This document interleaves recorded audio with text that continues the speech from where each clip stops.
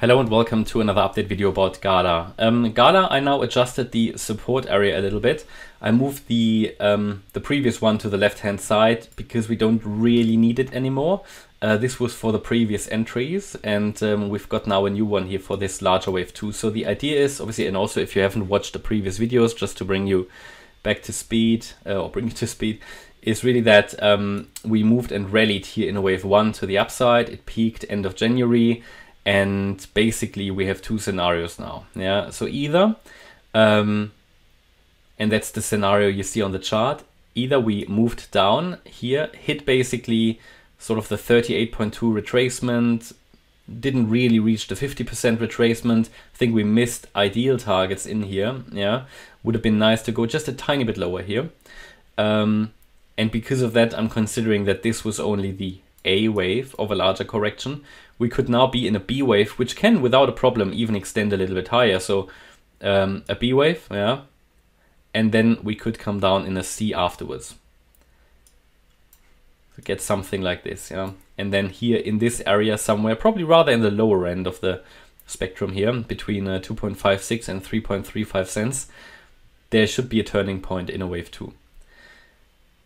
Why do I say the B wave could still go higher? Well, it can still go higher because I'm counting the A wave here as a 3-wave move.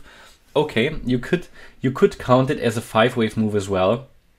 If wave A is a 5-wave move, and you can do that, yeah, I can count it as a 1, 2, but it's not ideal, 3, 4, 5.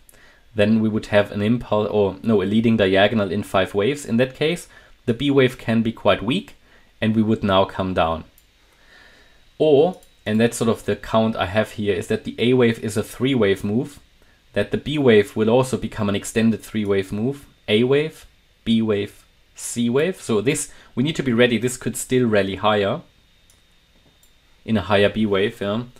And then we could come down. So be ready for even a higher move for that B wave. Resistance for the B wave is, well, if we go higher, yeah, it would actually be between 6 cents and 7.17. So this is for a B wave and an overshooting B wave, an ideal target or even resistance. So let me put that onto the chart, which means that until we get above 7.17 cents, we can't really say we are in the breakout. Yeah, that's sort of the scenario I'm following for various cryptos as well. Now, when do we know we get a higher B wave? We won't really know until we break above the recent high. I would say here it's this 5.15 cent level. Looking at the subdivisions, this could be an A wave, here a B wave, and then we get a C wave in B. That B wave, which is coming down here now, however, it's getting to the limits of what it should be doing. So it came down basically to the 78.6 retracement at 4.3 cents. So if it's holding that, there's a good chance we get this C wave to the upside from here. Yeah. However, if it breaks below 4.3 cents, I think it's going to lose support and then will most likely get into this region and we don't get a higher B wave, then we have to say the B wave was finished here already. So in the very, very short term, that 78.6 retracement level that I just showed you is very, very relevant to determine in the first place, do we get a higher B wave or do we go down straight away?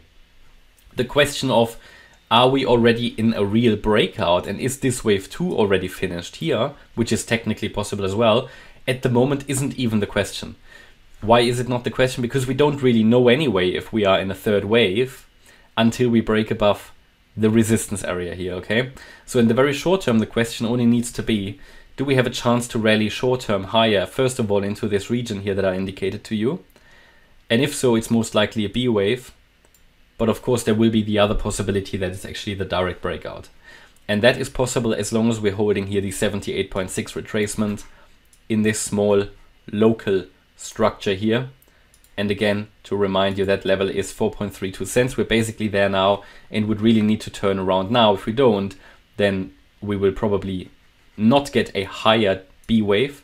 B wave will then have finished here and we would come down. Preferred for me, what would I be leaning to? I'm leaning towards it going a little higher and then coming down, just because the A wave looks like a 3-wave structure, even though it's not a very clear one. I mean, also here it's a bit ambiguous. But just because it would also give eventually the C wave a little bit more space. Yeah, if we come down here directly, it would be tight for the C wave. Not impossible, but yeah. But these are the levels we need to be watching for, right? So again, what I'm leaning to doesn't really matter too much. What matters is, can the market and the bulls and the bears, do they hold their relevant levels or not? And then you should now be prepared for all relevant outcomes.